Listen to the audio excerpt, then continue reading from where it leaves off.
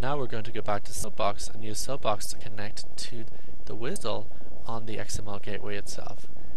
This points it to the virtualized service, which is exposed now from the XML gateway. We type in the WSDL address, Soapbox connects to the gateway, it's the list of services. Again, we choose Get Price, and it creates a web service request that will connect now to the XML gateway. We see the request is very similar, but instead now it goes to the gateway when we press Send Request, and the response comes back from the gateway.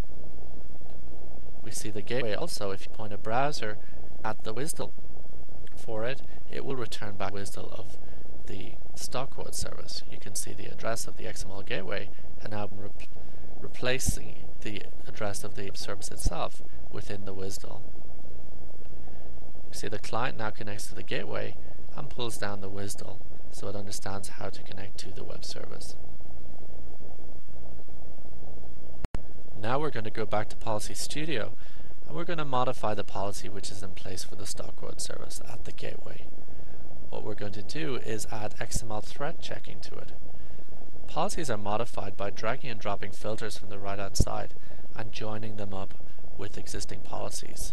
The red line here means that if the message is not a WSDL request, then we're going to call the XML thread policy. If it passes that policy, then we're going to check is it the correct format, the correct schema, by following the green line. So red lines are what we call failure paths, green lines are success paths. We're also going to add a further policy shortcut which says that if the message fails the XML threat policy, if there is a threat within the message in other words, then we're going to return an access denied message to the client.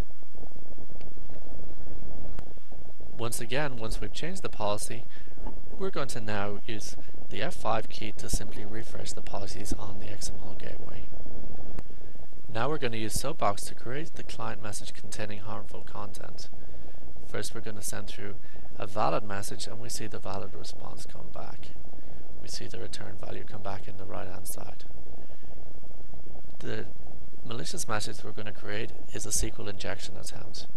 It's a small snippet of SQL that we're going to put into the message. An attacker would do this to try and get it executed against a database. We see we get the access denied response come back according to the policy which we have set up. We send a few messages through and we see each time it gets access denied. The real-time monitoring shows that the messages are being blocked. Real-time monitoring is flash-based within a browser and shows what the XML gateway is blocking at any given time. In our policy now we're going to add an alert so that when a message is blocked for harmful content, that an alert then is created so that an administrator or security professional can see exactly why a message has been blocked. We're creating a Windows event log alert in this case, but our other options included email, SNMP, and syslog, and others. We drag in an alert filter, and we're going to create an alert message. The alert message can contain wildcards. Here we say the message contained threatening content, and then we use a wildcard with the $sign to include the threatening content body. We're going to send that to the Windows event log. So what we're going to do is after the XML thread policy has triggered that a threat is present, it's going to move down to the alert and then send the alert. Once again we refresh the server so the policies are then pushed to the XML gateway. We're now going to go over to Soapbox and send through a request again, which again includes the SQL injection attempt.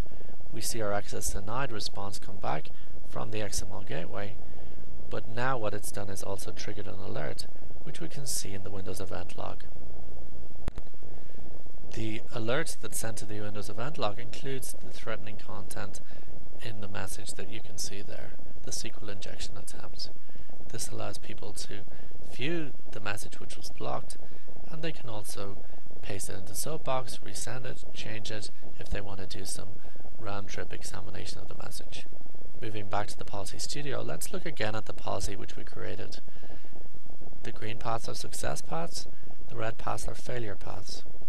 We see also we have a blacklist within Policy Studio, and we can see the SQL R attack which was tripped there. Moving back to our overall schematic, we can see what we've set up here is service virtualization. The client is connecting to the gateway.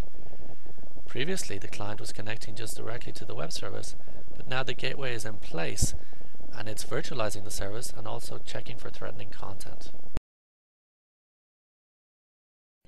The increasingly open trading environment built on the internet presents companies with many opportunities and challenges. Rapid response is key to generating operational efficiencies, avoiding customer churn, and providing a positive end-user experience. The ability to control and monitor access to online services and enforce service-level agreements is mission-critical.